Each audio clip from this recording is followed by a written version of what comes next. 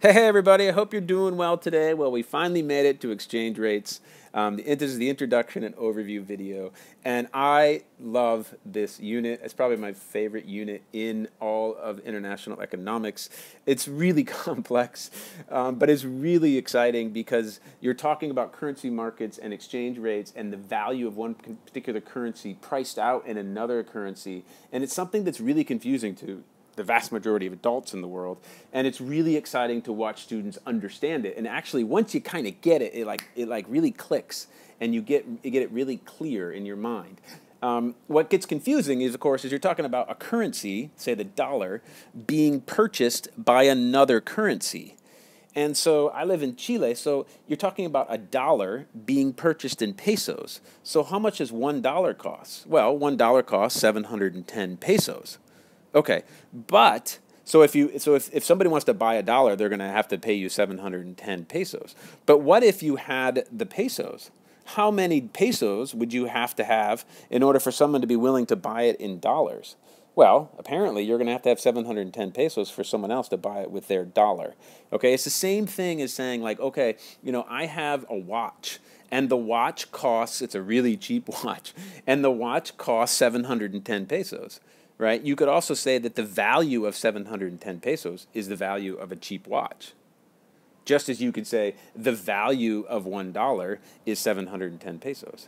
Right? So actually, if you think about the currency that's being purchased as a good, it's not, but I'm just talking about having an understanding of it, then it gets really clear, because you just say, oh, well, the price of the dollar is 710 pesos, just like the price of a really cheap watch is 710 pesos.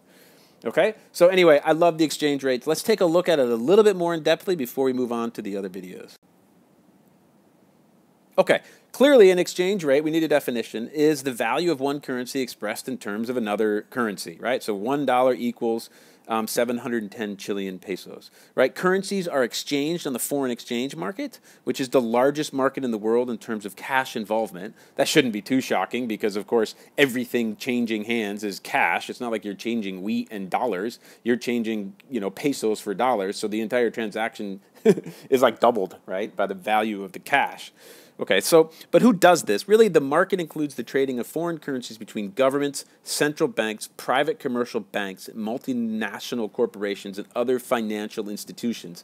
We're not talking about, when we talk about the world financial market, we're not talking about us as citizens like walking up and changing our Argentinian pesos for Chilean pesos. It's not like getting our Guatemalan quetzales changed for US dollars. No, it's not like that at all.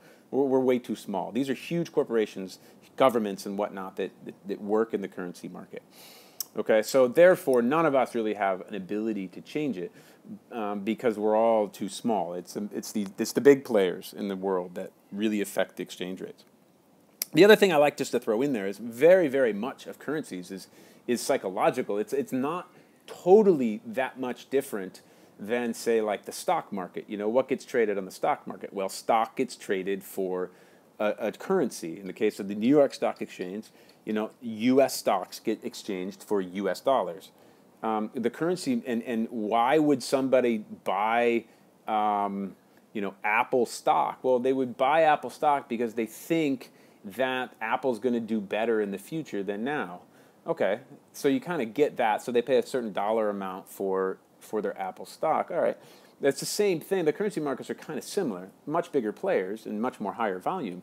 But they're saying like, okay, think of, instead of Apple, think about, okay, the Chilean economy. Let's see, do I think the Chilean economy is going to do better? And if the Chilean economy is going to do better, then maybe I should buy some Chilean pesos. And as a result of buying the Chilean peso, the demand for that will go up, right? And as a result, maybe I can make some money in the future. So it's kind of a bet on a currency. Not totally. It's more complex than that. But I just like to say that in a simple way. Don't nail it down as that simplistic. It's not.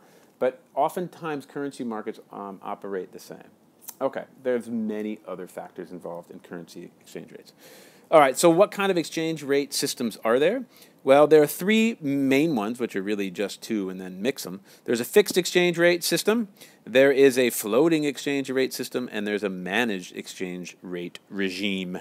Okay, so we're going to take a look at those, and we will have a thorough understanding of exchange rates at the end of this unit. It's super cool. I hope you enjoy it. I hope this video was helpful. Talk to you in a bit.